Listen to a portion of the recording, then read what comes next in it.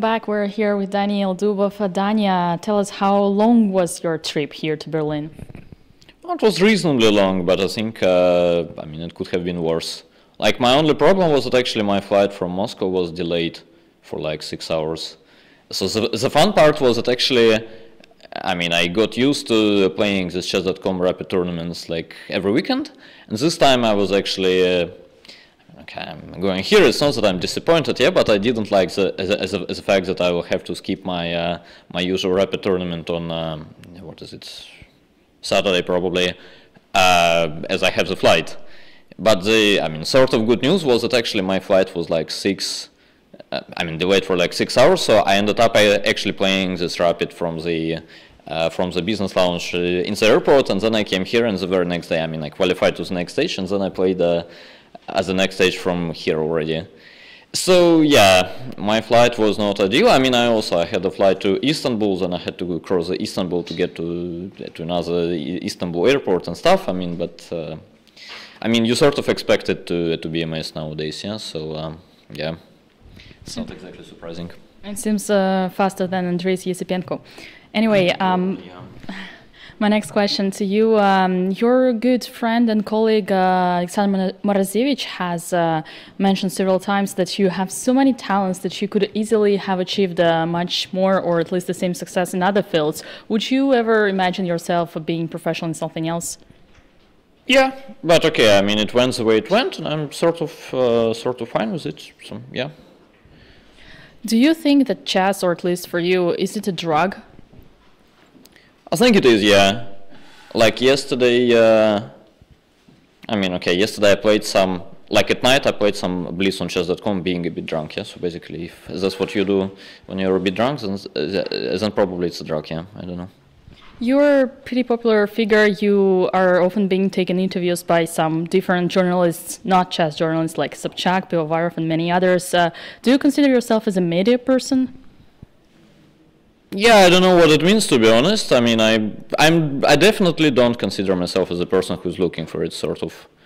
So yeah, I mean, when I get offers, I mean, sometimes I say yes. I don't think it makes me like a real content maker or something. I don't know.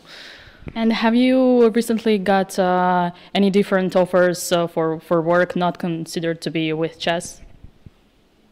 What do you mean exactly? Like if I was offered to, I don't know, work for Kremlin or what, or no, I don't know. I mean, I don't get the question, but anyway, his answer is probably no.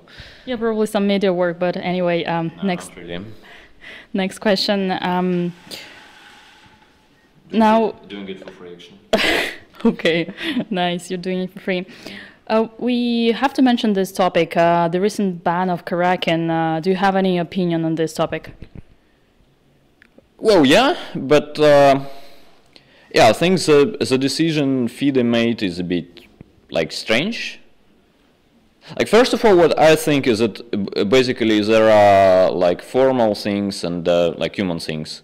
When we're talking human things, I think it's completely fine that all the like private tournaments like Stavanger or whatever, they said they will never invite him again.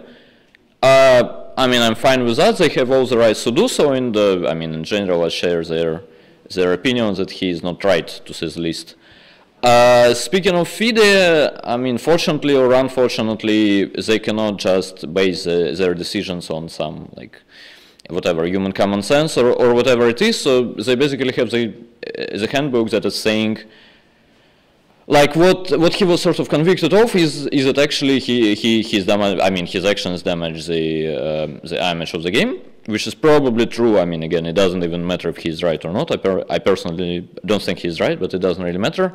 And yeah, secondly, what I think is strange is that basically, I mean, again, when someone is under suspicion of, let's say, like, I don't know, like massive murder, yeah, you don't expect him to get away with like 2 weeks in jail. Like, I'm not saying they had to punish him, but in general, like, it's either way more or nothing. That's my opinion. Like, it's either they say he's not guilty at all and that's fine, or they say like it's at least like 3 years without the game and so on. Like, I'm speaking logic here. It doesn't even matter if he's right or not, but in general, like, if we're talking a topic this big, like it cannot be just half a year without chess, which basically means he will just not play the candidates and then he's back. This should not be considered as like proper, proper punishment in this case. Yeah, I mean, if he is not right, it should have been more. If he is right, it should have been less. That's my point. Right, Daniil, that was very fulfilling. Thank you for sharing your thoughts and good luck for tomorrow. Yeah, thanks.